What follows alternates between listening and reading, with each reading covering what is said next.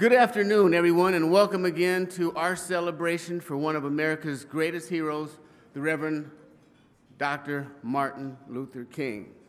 And I have to tell you that after last year's celebration, we immediately began the task of trying to determine what would be the next great topic, the next great speaker to be able to come to Seattle and keep the enthusiasm and inspire all of us to celebrate Dr. King's legacy. With midterm elections then looming, and with the presidential elections just down the road and candidates starting to scamper around right now to declare the candidacy, what better topic than to deal with voting rights? Now, if you were here last year, you recall Diane Nash, one of the great civil rights leaders. She had a chance to present. And one of the things that she raised was voting rights. She was a critical figure in the voting rights issue in Selma. So what better entity, what better organization, and what better group of gladiators to address this issue than NAACP Legal Defense Fund. Now, I have to begin, however, with an apology. We had secured and thought we would have the opportunity to hear from Ms. Sherilyn Eiffel, the president of the NAACP Legal Defense Fund. But due to unfortunate, challenging circumstances, she was not able to be here with us today. However is big, we have the second in command of the Legal Defense Fund, and trust me, you will not be disappointed by any means whatsoever. And she will be here and present to you and join the many outstanding speakers that we've historically had, including Andrew Young, Julian Bond, Diane Nash, and a host of others that were deeply involved in the civil rights movement. And she will share her thoughts with you today. Now, I want you to know we're fortunate to have this quality and caliber of speakers because we have this fine support of many of you here today.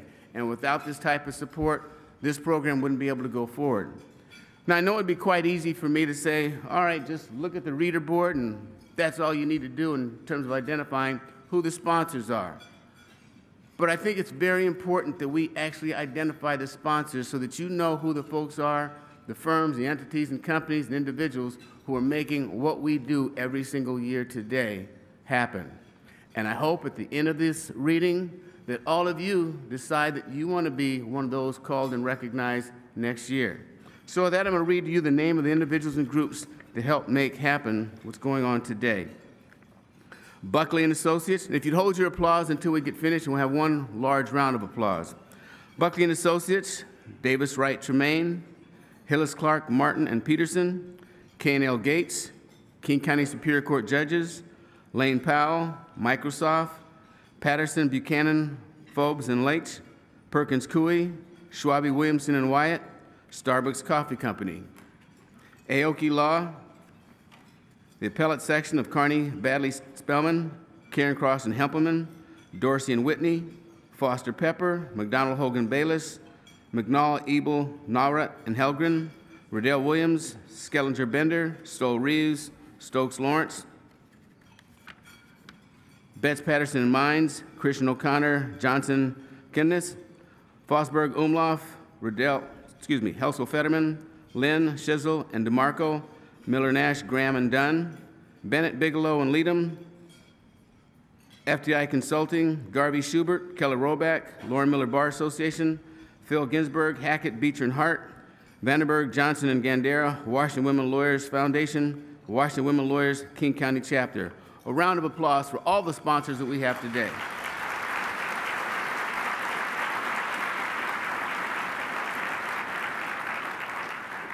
A special thanks also to Dean Kelly Tessie. I saw her in the audience. I don't see her right now, but I want to recognize her.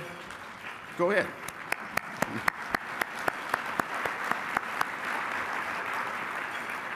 But I want to recognize Dean Tessie, University of Washington Law School, for their sponsorship this year and for the tremendous amount of support that they provided.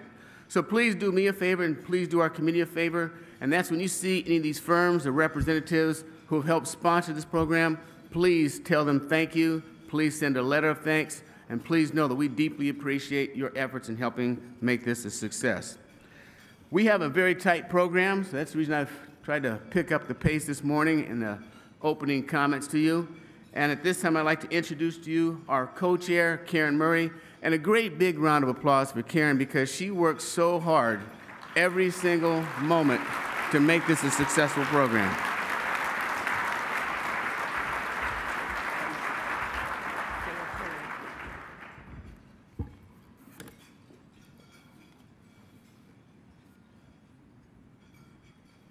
Good afternoon.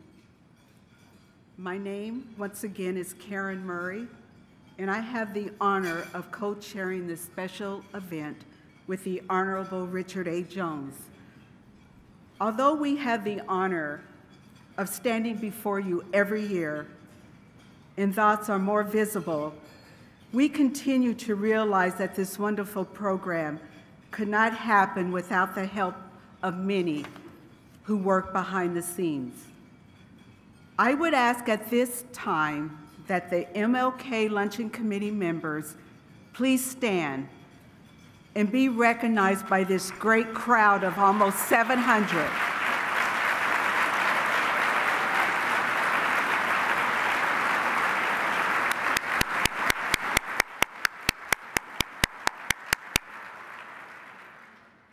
Because of time restraints, I feel really bad that I am unable to call out individually your names. But I will say this to all of you. Without them doing what they do throughout the year, we would not have the caliber of program that we offer. So if you would just please, one more time, give them an applause, and please look at their names in the program.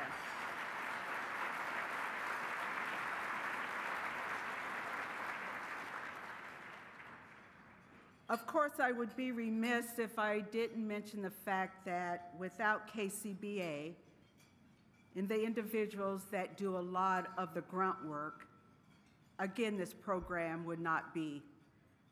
So I would like to acknowledge by name KCBA Executive Director Andrew Prazu, Denise Medlock, and of course, all of the KCBA staff. Thank you, thank you, thank you.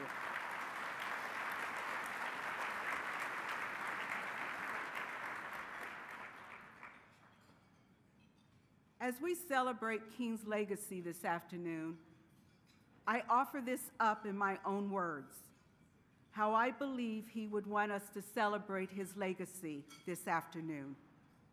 I can't help but think that he would say to us, like only a Baptist preacher could, the following: sisters and brothers, if you must celebrate me, please don't forget those who came before me, those who worked with me, those who stood with me during unpredictable times, and those who came behind me to continue to fight for equality and justice for all. Please remember, the civil rights movement was a collaboration of many ideas, of different individuals, and of different ages. But please remember, it was the belief in the message that freedom from unjust laws had to be challenged to allow all to reach their full potential. For this to happen, it took knowledge of what went on before and a plan that would stand the test of hatred. This took many ordinary people doing extraordinary things and a willingness to face death itself. So today, when you celebrate my legacy, do so in the honor of all those who were part of the movement then and the new movement now. This way, you have indeed honored all that I stood for. I truly believe if King were here today, this is what he would have said. So without further ado, let's begin King's celebration. Dr. King loved music, and whether he was in the pulpit of a church, leading a nonviolent protest with his fellow marchers, or sitting in someone's living room or hotel room, he could always be found humming a tune or asking someone to play or sing his favorite song. He often was overheard telling those closest to him how music soothed his soul and gave him the courage to forge onward when fear immobilized him. So what better way to begin this afternoon's program than to have the Graham Hill Choir, led by the director, Sherry Adams, to sing for us. The choir will first sing the Black National Anthem, Lift Every Voice, then followed by two musical selections, Free at Last, and If You Miss Me at the Back of the Bus. Please find the lyrics of the Black Anthem in your program, and at the direction of Miss Adams, please stand.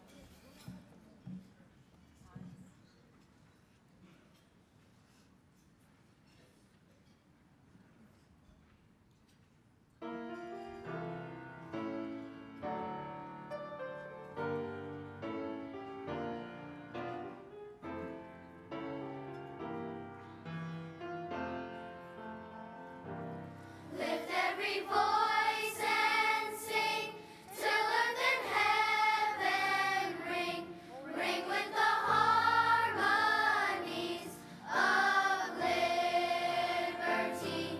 Let our rejoicing rise high as the listening skies.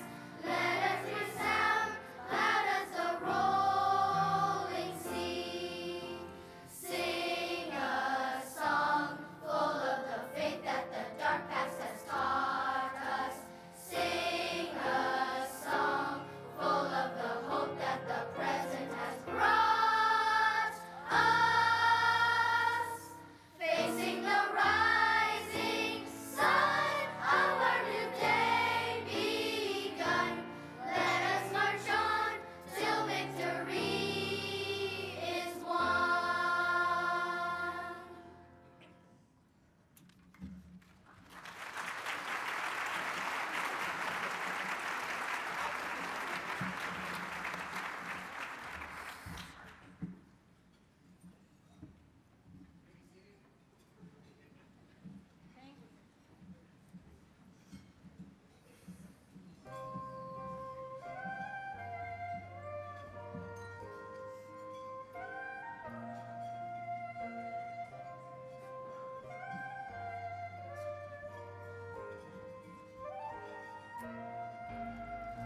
Doctor,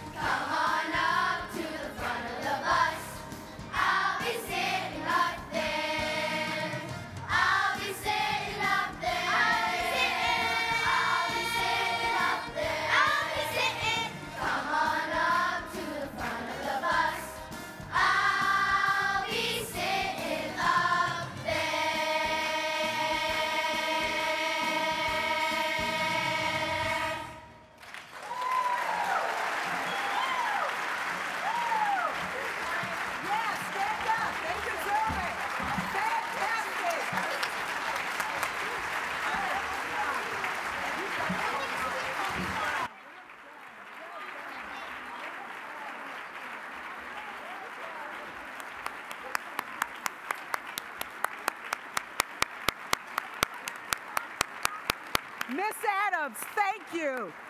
Your choir has outshined themselves. Thank you.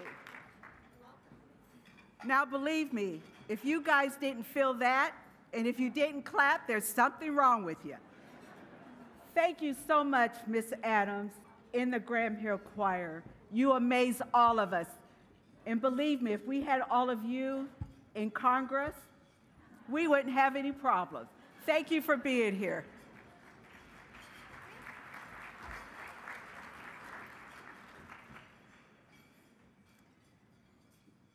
Okay, let's get back on track. I got a little bit carried away. It is my pleasure to introduce to you someone I met several years ago when we were working on how to improve a program that is very dear to me, the KCBA, Future of the Law Institute. At the time, he was president of the KCBA Foundation. When our next presenter is not working on a project for KCBA or volunteering on his various committees, he is working hard at his day job as partner at Hillis, Clark, Martin, and Peterson. Please welcome the current president of the King County Bar Association, Mr. Steve Rovig.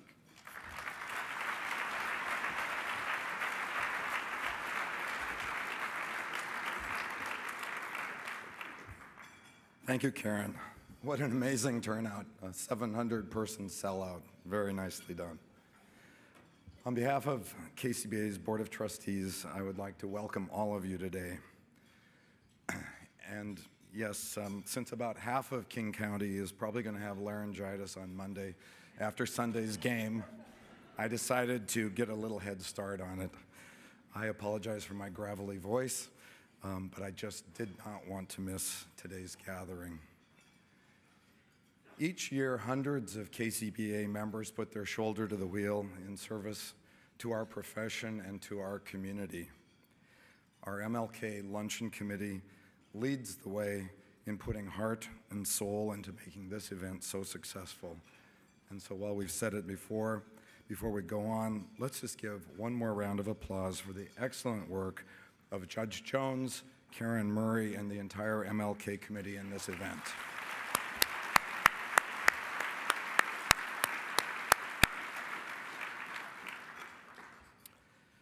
As you can tell, this is one of the best attended events organized by KCBA. And I think that is so because it captures the passion and the dream of the Reverend Dr. Martin Luther King Jr. in the pursuit of freedom, equality, and justice across our country. From its founding nearly 130 years ago, those values have been central to the mission of the King County Bar Association as well. And while the troubling events of the past year demonstrate that there is much work to be done, it feels good today to pause, to honor our victories, and also to recognize the challenges that remain. In that regard, we look forward to hearing from our speaker today, Janai Nelson, about how some of those challenges are being addressed across the country. However, before Karen introduces our keynote speaker, let's take a moment to celebrate one of this bar's most successful diversity initiatives, our Minority Law Student Scholarship Program. Over the years, we have raised and distributed close to $2 million in scholarships to minority law students at Seattle University and the University of Washington.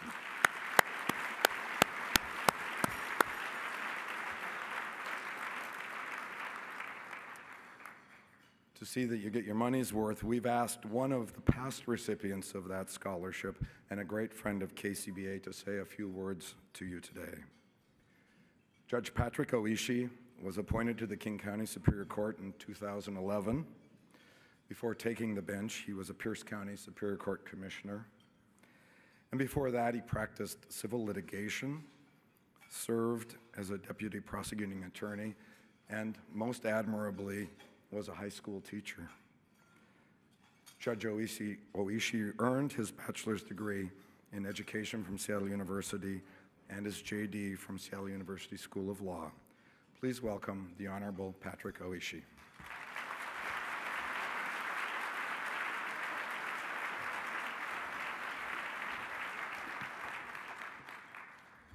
Thank you, Steve. And good afternoon to everyone. I want to thank KCBA for inviting me here today to speak about the importance of the Bar Foundation Minority Law Student Scholarship Program. I believe very strongly in the importance of diversity in the bar and commend the ongoing efforts of the Bar Association and the Bar Foundation in supporting this ideal. During my journey as a child growing up in Hawaii, a school teacher in South King County, and as a trial attorney, I've always been immersed in the rich diversity of our communities. Now, as a trial judge, I have a firsthand opportunity to interact with many diverse members of our community, including jurors, witnesses, and of course, litigants. We serve an incredibly diverse population in King County Superior Court. Our interpreter services uses interpreters speaking 150 different languages, of which the most prevalent are Spanish, Vietnamese, Somali, Mandarin, and Russian. Parties who come into contact with our legal system should feel welcome and fairly treated. They should not feel as if they are standing outside looking through a window, but rather they should feel they are looking into a mirror that reflects the rich diversity and cultures of our community. I've been blessed with many positive opportunities and people having faith in my abilities and potential to achieve. A significant award for me was receiving this scholarship, not just for the monetary assistance, but for what it represented. The Bar Association and Bar Foundation believed that I was worth investing in. As chair of the KCBA Diversity Committee, I have the opportunity to speak to many outstanding scholarship recipients, and I'm always impressed with these outstanding law students. They consistently express how thankful they are to have the opportunity to attend law school and to be selected as a scholarship recipient. These students are especially appreciative of the Bar Association and the Bar Foundation having faith in them and investing in their futures. The Bar Foundation Minority Student Scholarship Program provides great opportunities and much-needed support to students from many different backgrounds. Greater diversity will strengthen our bar and bench and will enable us to provide the best service to the communities and people who truly rely on us. This scholarship program is an investment in the future of our legal profession. Thank you.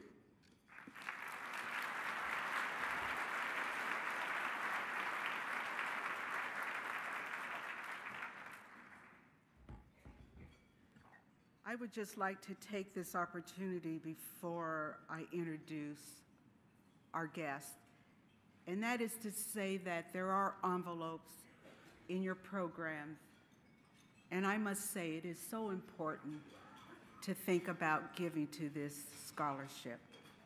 Please give what you can. It can indeed makes a difference. Thank you.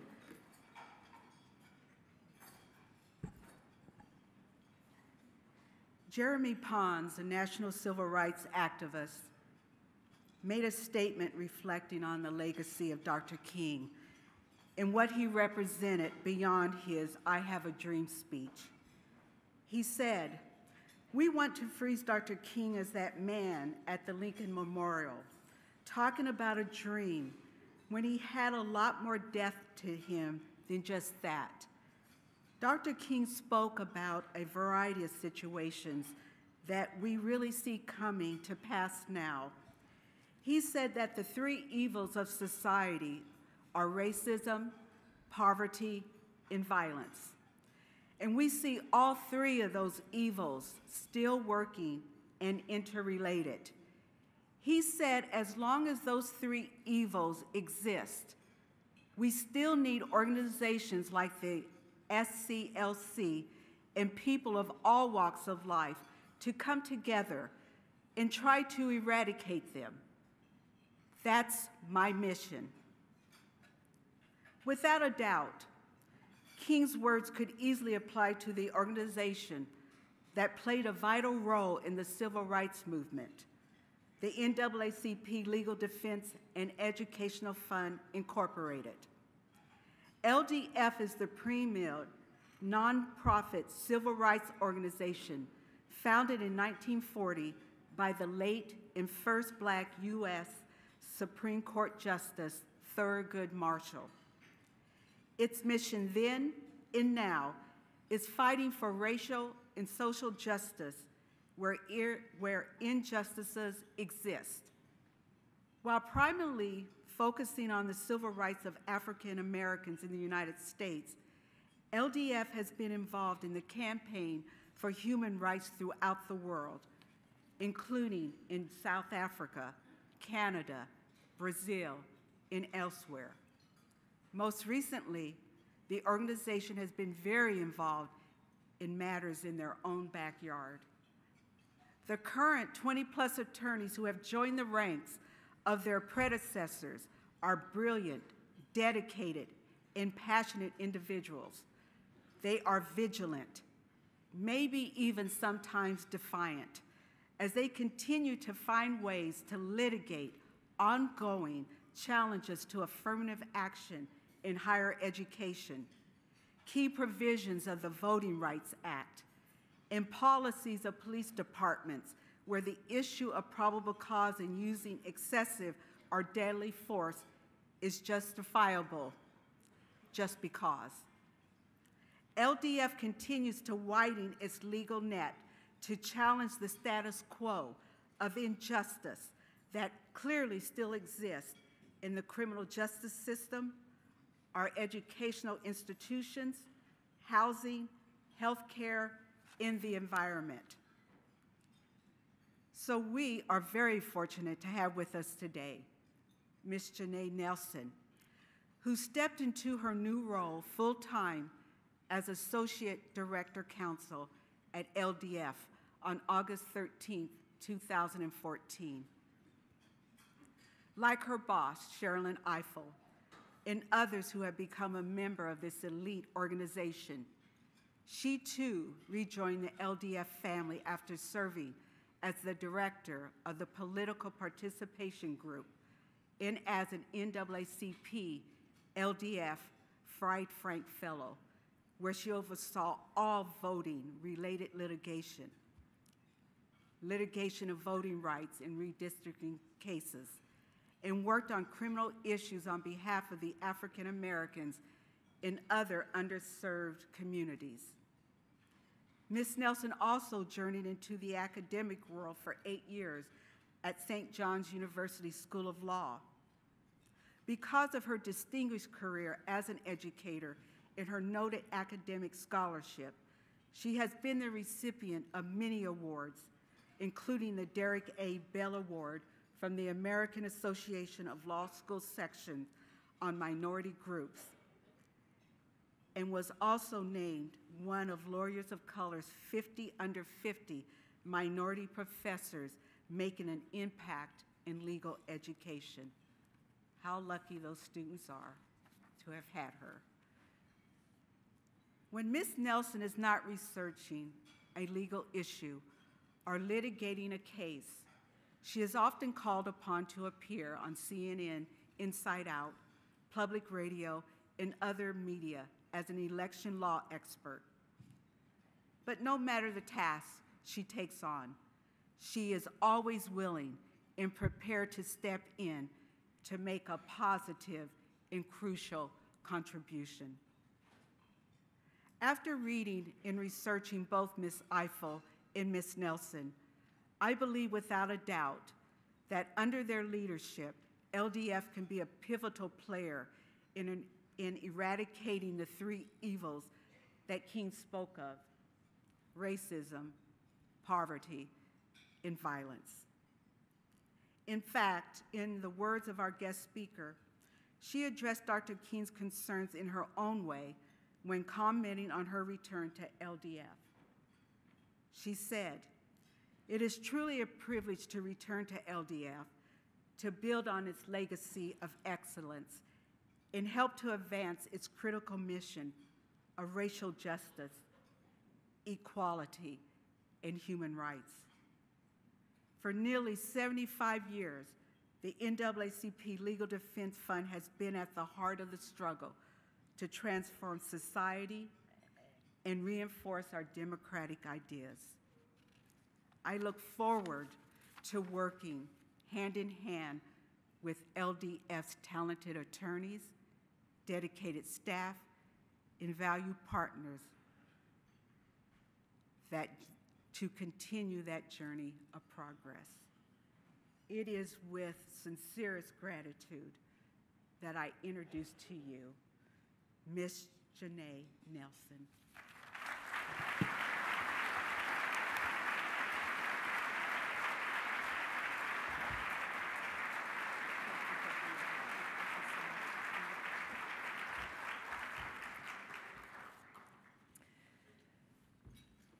Thank you for that introduction. That was so rousing. It nearly rivaled the beautiful singing we heard up here just a moment ago. Well, good afternoon. It is truly an honor to be here in King County, celebrating one of our greatest human rights icons, Dr. Martin Luther King, Jr. As you heard, my name is Janai Nelson. I am not Charlotte Eiffel. I am proudly the Associate Director-Counsel of the Legal Defense Fund, and I bring our President and Director-Counsel's warmest greetings and regrets from the East Coast. I have the privilege of serving alongside our visionary leader in advancing the mission of social justice and racial justice that Karen just described. And LDF thanks you very much for this invitation. I'm especially grateful to the King County Bar Association, Martin Luther King Jr. Committee, not only for this truly lovely event, but for its graciousness and its hospitality. You've all been so welcoming, and I greatly appreciate that.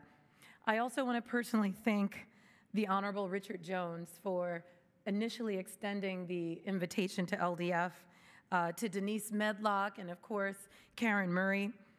They've been such thoughtful shepherds of this program.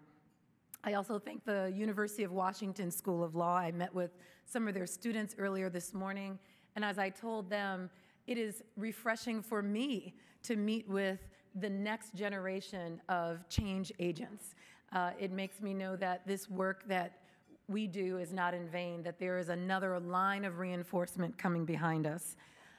I also extend my thanks to the law firm of Perkins Coie and the many, many hands that are responsible for this special occasion. I should say that LDF has a special kinship with the Evergreen State. In addition to our many friends and supporters in Washington, including our board member, George Wallerstein, and his lovely wife, Ms. Lutz, and our cooperating attorneys like Eric Schnapper, who was a former LDF lawyer and a dear friend of the organization. LDF has participated in several key cases here in Washington. We were amici in Parents Involved versus Seattle School District, which, as you know, was a constitutional challenge to the school district's voluntary integration efforts. Both the district court and the Ninth Circuit agreed that Seattle could use race, use it as a tiebreaker when the demand for seats in schools that were oversubscribed and were racially imbalanced were high. Unfortunately, of course, a majority of the Supreme Court, led by our Chief Justice, struck down that program as unconstitutional. LDF also litigated a case in which I was personally involved at the outset, one called Farrakhan versus Washington, which became Farrakhan versus Gregoire. Yes, we can applaud that case. It wasn't a victory, but it was a challenge, and it started off as a very promising challenge to the felon disenfranchisement laws of Washington State under Section 2 of the Voting Rights Act. These laws deny the right to vote to persons with felony convictions, and the district court, importantly, found compelling evidence of racial discrimination in the state's criminal justice system against African Americans, Latinos, and Native Americans. But it didn't find a voting rights violation. And after a favorable panel decision and a remand and then a rehearing en banc, we were ultimately defeated. I said we participated in cases. I didn't say we won those cases here in Washington State. But I say this because we've taken some lumps together, right? LDF and the good people of Washington State. So I hope then that I can speak freely here today.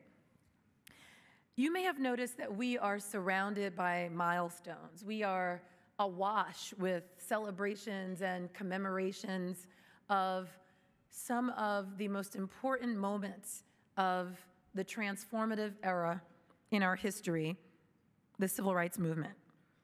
Last year, the Civil Rights Act of 1964 turned 50. The historic Brown versus Board of Education case turned 60. This year, 2015, we commemorate the 50th anniversary of the Selma to Montgomery March and its tragic precursor, Bloody Sunday, and also the 50th anniversary of the Voting Rights Act of 1965. And if I may immodestly add to that list, there's another milestone in which I take particular pride, and that is the 75th anniversary of LDF's founding. In 1940, as you heard, Thurgood Marshall led the creation of LDF, and along the way, he was joined by legal luminaries like Charles Hamilton Houston, Jack Greenberg, Spotswood Robinson, Connie Marshall, Robert Carter, and the list goes on.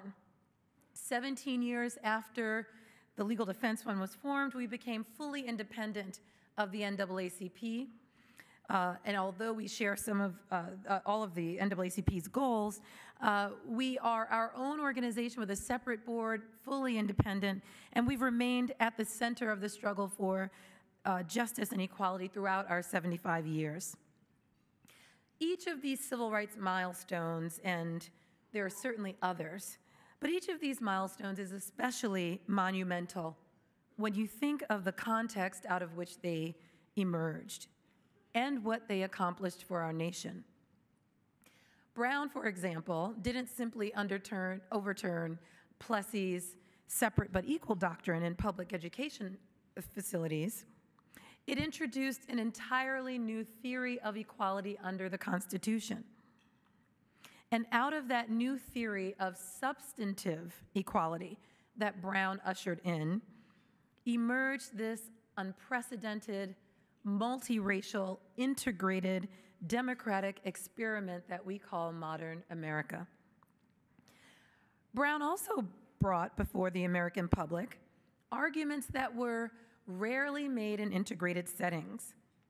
In his closing argument in the last Brown hearing, Thurgood Marshall told the court that the doctrine of separate but equal was rooted in the desire to keep, and I quote, the people who were formerly in slavery as near to that stage as is possible. Who had ever said that to 9 justices of the Supreme Court? Brown was a vehicle for examining what it means to be a citizen in this country, for what the equal citizenship of Black people, which had been denied for more than 70 years following Reconstruction, really meant. Brown also presented an opportunity to confront the deep-seated psychological damage of racism on individuals and on American society as a whole. It gave us a lens to look at racism not only as a system of subjugation of Blacks and other people of color, but also as a dehumanizing cancer that festered in the perpetrators and perpetuators of racism. Of course, Brown was not an unalloyed success, with all deliberate speed turned into all deliberate slack, and more often than not, deliberate assault and resistance. But while we find ourselves still living in a country where roughly less than a quarter of Black students attended majority white institutions, which is nearly half the rate or half the percentage of the peak integration rates in 1988 when 43% of Black students attended majority white institutions.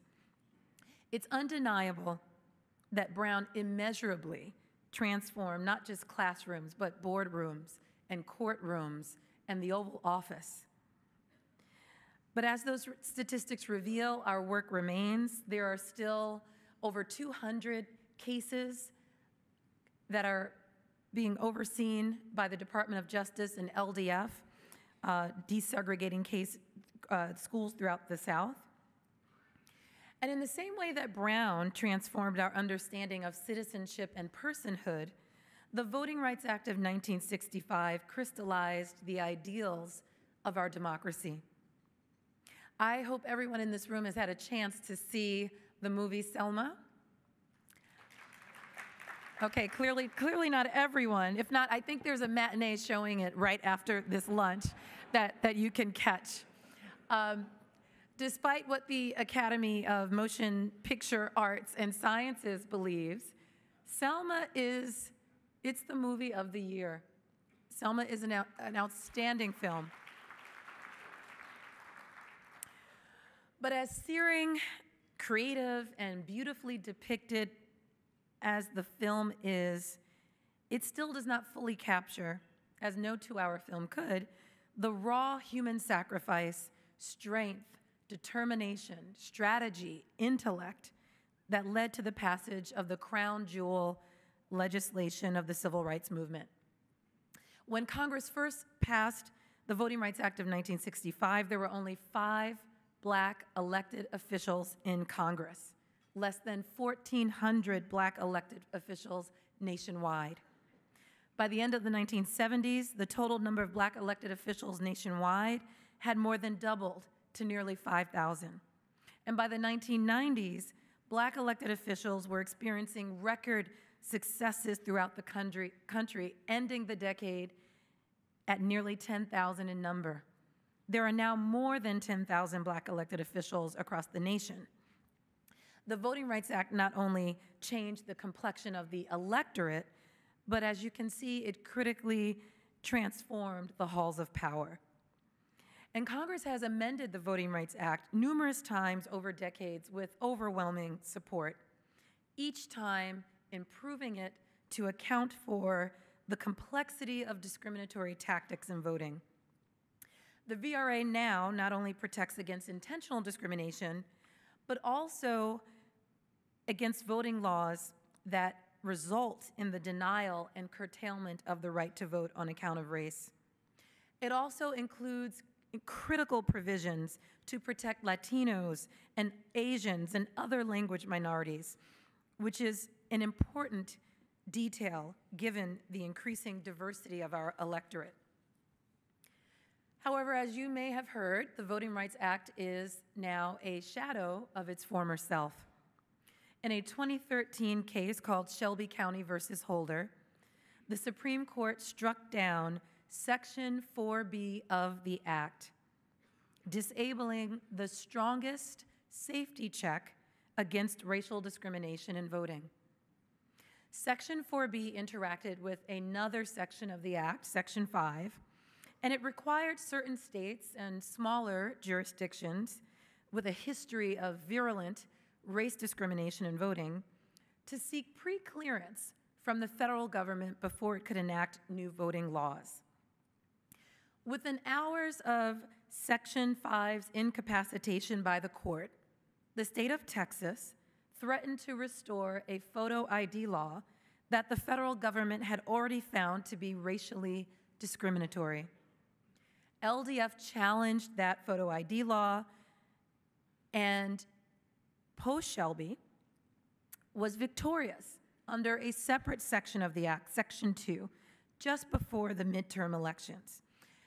In an opinion written by Judge Nelva Gonzalez Ramos, she held that the state of Texas intentionally enacted stringent photo ID laws to discriminate against Black and Latino voters, and that law was the equivalent of a poll tax. Nonetheless, the Supreme Court allowed the past midterm elections to be governed under that law that a federal district court held to be discriminatory because Texas was in the process of appealing that opinion. We are still fighting that battle in Texas. And Texas's photo ID law is just one in a series of restrictive and discriminatory voting laws that were unleashed across the country after the Shelby decision. Whether you consider the voucher tests in Alabama that require voters to be verified by 2 poll workers in order for them to vote without an ID, or if you think about the cuts in early voting in Florida and North Carolina, where African Americans rely on early voting more than any other group, or the stringent photo ID laws that I just described, there is a resurgence of voter suppression in the wake of Shelby County that is undeniable. We need to restore the Voting Rights Act to its full powers.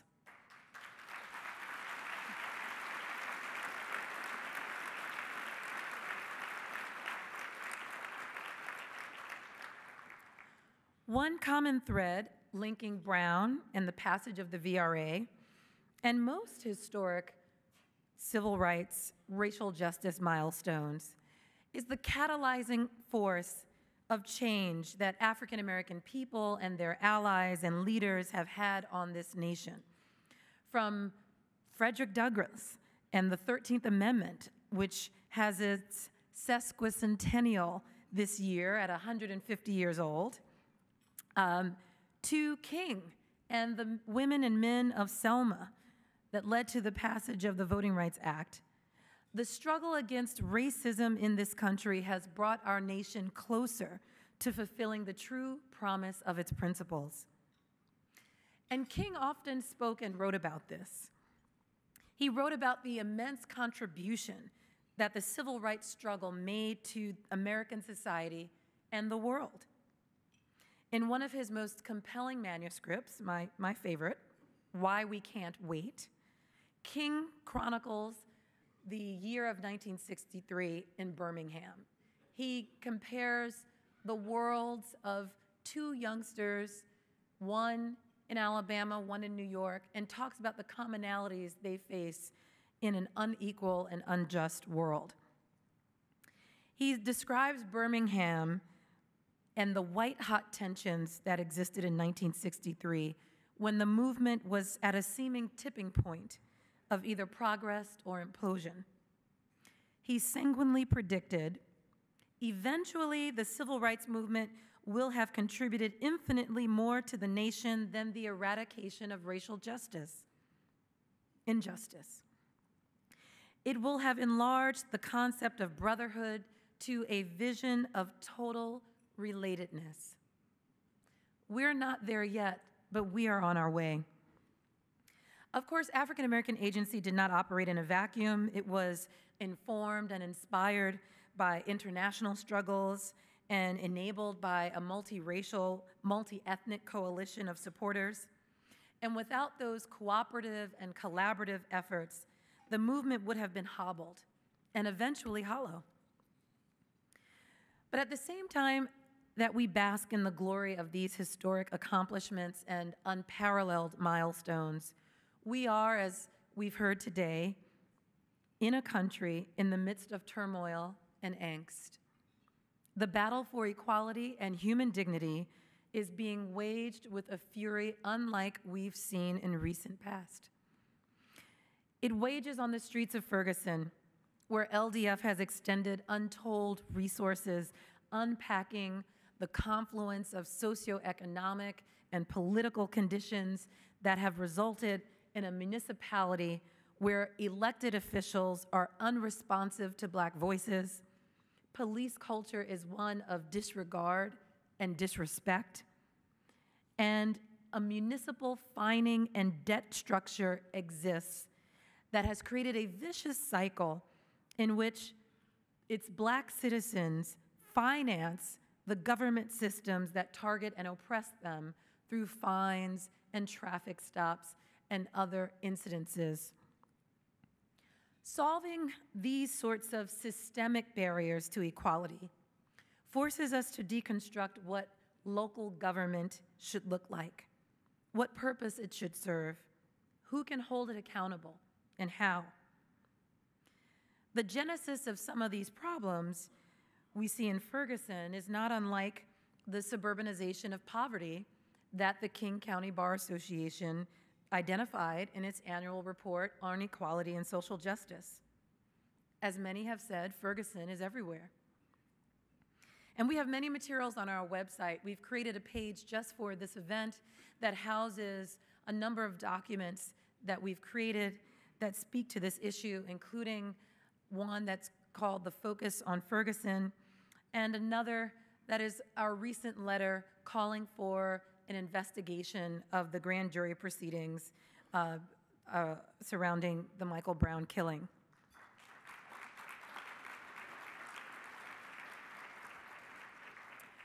Indeed, the battle wages on in New York, where we've joined the state attorney general's call for the appointment of a special prosecutor in all cases where there's a suspicion of violent police misconduct, where our broken windows policing practices have Black and Latino communities under siege.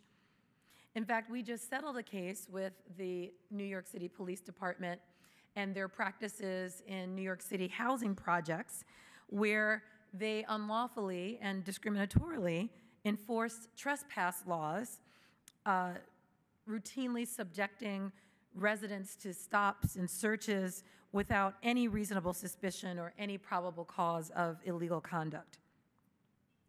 The battle wages on right here in Seattle, at Westlake Mall, where a Black assault victim was pepper sprayed as the white assailant walked away, or where a young woman was nearly blinded in one eye by an officer while handcuffed. Indeed, the battle for police reform, the nonviolent direct action of die-ins, of protests, of phone banks and Twitter thunderclaps wages on across America because a new generation of activists is unrelenting and undeterred. And as an institution that has fought for fairness in the criminal justice system since its inception, in addition to the work we do on the ground, we have called for broad federal intervention in response to police violence. As a preliminary matter, we've asked the Department of Justice to undertake a comprehensive review of police-involved assaults and killings, to begin to collect data so that we can fully understand the scope of this problem and track it and monitor it. We also want the Department of Justice to hold officers and police departments accountable to the fullest extent of the law. We've asked the Department of Justice to incentivize training on racial bias and excessive force through the power of the purse, through the funding that they provide to enforce Title VI of the Civil Rights Act, which prevents government agencies from funding from funding entities if they are engaged in racial discrimination. Finally, we've also called for the controversial measure of police-worn cameras to hold officers accountable to ensure that we have evidence of violations. This, of course, is not a panacea, and it requires a great deal of study and care, but it certainly is a step in the right direction in changing our expectations of law enforcement and of the federal government's oversight of law enforcement. So yes, the battle wages on despite the astounding gains of the civil rights movement that set unprecedented advancement in motion, but did not move the dial all the way to equilibrium. And these battles can seem daunting. I was talking with the students at the University of Washington School of Law just a few hours ago, and we were talking about how you maintain your faith, how you maintain your vision for justice when the odds seem so stacked against you. And this is particularly difficult for organizations like ours who are in the business of civil rights work, in the business of what we call democracy maintenance, where we see ourselves as taking part of the shared responsibility of nursing this nascent multiracial democracy to its feet. And I believe we find ourselves at a particularly critical crossroads. We can either embrace and lean into this tumult with our sleeves rolled up in the unwavering expectation that we will come out stronger on the other side, or we can keep our fists clenched, heads down, eyes averted, and kick the can down the road. If we choose this latter course, not only do we risk explosion, worse, we miss an opportunity for our own milestone. In fact, this is what the world looks like before a milestone. That's what makes a milestone by definition. That's what makes it remarkable. It's a turning point, a watershed moment, a significant change in the stage of development. It is a moment that defies convention and inertia. Somehow, visionaries like King could see past the chaos of the present to the promise of future change. King could see quite literally the days to come, which is the title of one of my favorite chapters in Why We Can't Wait. King called out the urgency of the moment. What these people do not realize is that gradualism and moderation are not the answer to the great moral indictment.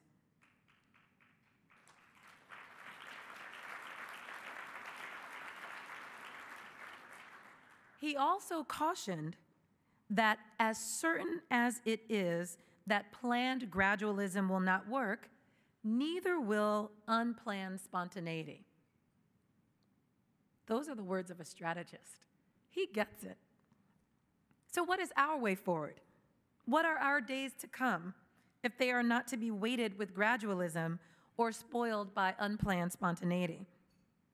Well, of course, the times we're in are very different from 1963, and much progress has been made in a great many spheres. But there is still an urgency in this present moment that can't be ignored. We are witnessing the growing empowerment and activism of our youth, strengthened multiracial alliances, new and different points of interest convergence that we can leverage. And King did nothing if not remind us of the transformative power of protest when people stand up for change, and the power of an active and inclusive democracy when all voices are heard. So I will close with this nagging question. What is our racial justice milestone? Not individually, but as a generation. As this random grouping of 700 people traveling this earth together at this particular moment, what is our racial justice milestone?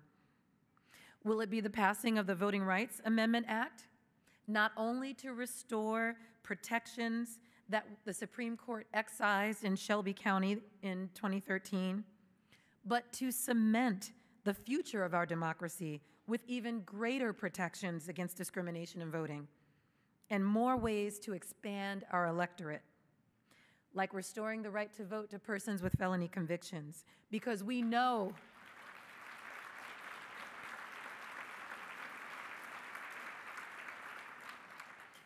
it reduces recidivism. We know that all voices must be heard if government is to be truly accountable to its people, like automatic voter registration for every eligible citizen.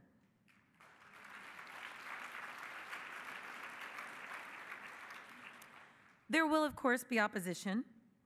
Just this past Wednesday, Bob Goodlatte, the House Judiciary Committee chair, said that there is no need to fix the Voting Rights Act, even though the photo ID law in the state of Virginia that he represents, which was formerly covered by Section 5 of the Voting Rights Act, I must add, threatens to disqualify nearly 200,000 people from voting. This includes a 93-year-old cancer patient who was unable to vote for the first time in 72 years because she lacked photo identification. This is the uphill battle we face. But there is a lot of support for amending the act and for broader reforms. The public and elected officials now see that the federal government's inability to pre-approve new voting laws has forced the Justice Department to rely on other provisions of the Voting Rights Act that, while important, are no replacement for the uniquely preemptive measure that the court struck down in Shelby County.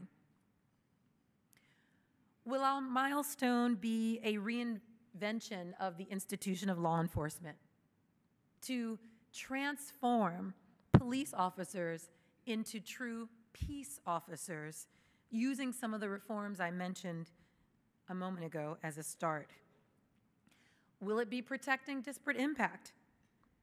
Under the Fair Housing Act, the Supreme Court will hear oral argument in a case this coming Wednesday, Texas versus the Inclusive Communities Project.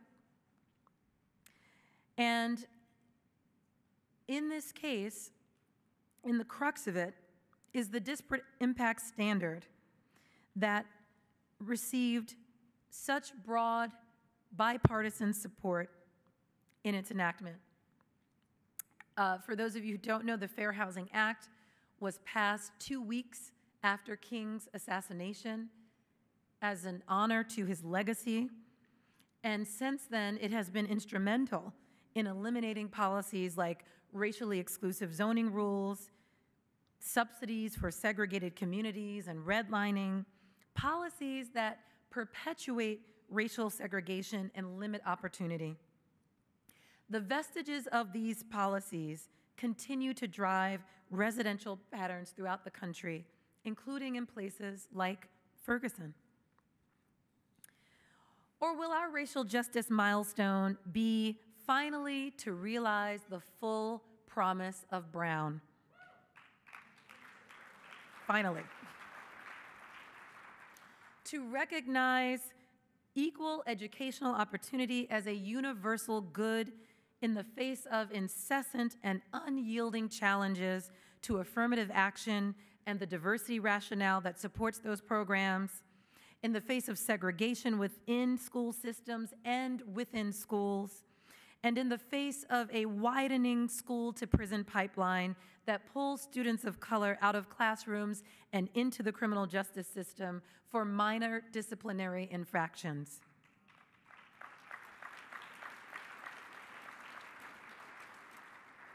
There is an undeniable urgency to all of these issues, and there are many more. At LDF, we are always working toward new milestones just for these reasons. And while we don't know precisely what the next milestone will be, we remain engaged in a full frontal attack to secure equity in education, to fight for economic justice and empowerment, to protect our voting rights, to ensure fairness in the criminal justice system. And we are confident that the load-bearing walls at which we steadfastly chisel and surgically attack with every legal tool in our arsenal will one day come crumbling down. Thank you for your time this afternoon. Thank you. That's very kind.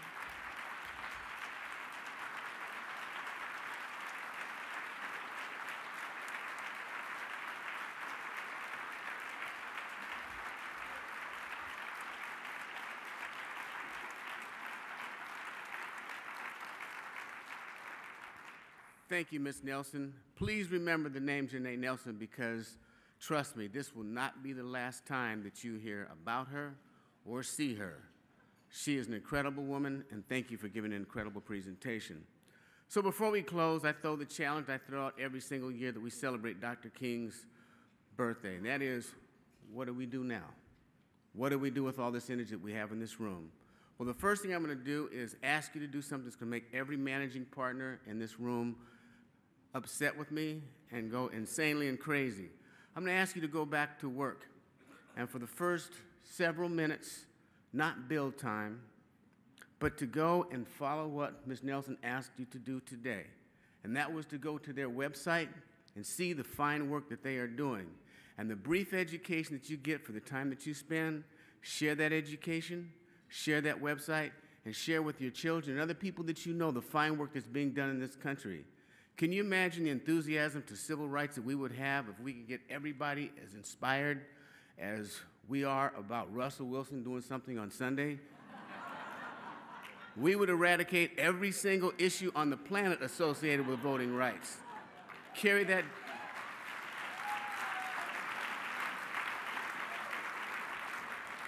So please carry that same dedication as you go forward. And Ms. Nelson, I'll apologize for our group because when you saw the paltry number of people that applauded for having seen Selma, please understand, we don't get everything that y'all get back in Washington, D.C. as quickly. I had a chance to see a different showing, and trust me, by Monday, everybody in this room will have a chance to see many of the speakers we've had from this lectern speak to you come to life. You'll also have a chance to see Dr. King come to life. And after watching that movie, I can tell you I walked away with tears in my eyes more than a few times. And I asked myself the single question I think all of you will have as well. Would I have had the same individual courage that Dr. King and the people of the civil rights movement in that era to be able to perform and take the punishment and abuse that they did so that we can have that mosaic and rainbow of children today? Because to me, that represents Dr. King's dream being fulfilled. So thank you for being here today, and we'll see you next year.